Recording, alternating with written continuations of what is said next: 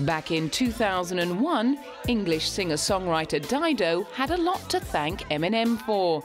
The 8 Mile rapper had introduced her to the US by incorporating the first verse of her song Thank You into his #1 single Stan. I mean, he was always very sort of thankful for me because he liked the song. You know, I mean, it was a very nice sort of mutual thing between us. I think we both just really enjoyed the song. We enjoyed performing it, and I think you know, it's all good. And of course I'm thankful to him. It's great. I mean, there's loads of things I'm thankful to throughout my years. You know, there's many people, but he's definitely one of them.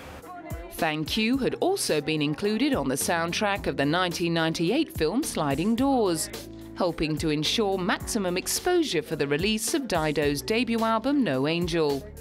It went on to become the biggest-selling album of 2001 across the globe and sold 21 million copies. On the eve of the release of her second album in 2003, critics wondered if Life for Rent could top such an impressive debut. I mean, it's my second album. I still feel like a beginner. You know, if this was my 7th album, I might be able to sort of be jaded and stuff, but I'm not. I just think it's exciting.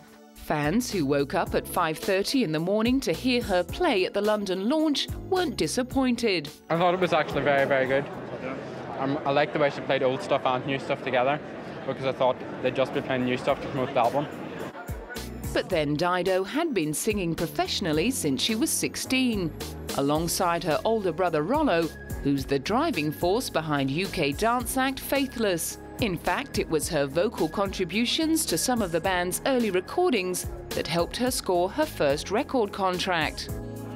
After her sellout world tour of 2005, she contributed to Rollo's side project Dusted by performing vocals on a few tracks and writing 3 songs on the album. She also co-wrote the Britney Spears hit I'm Not a Girl, Not Yet a Woman.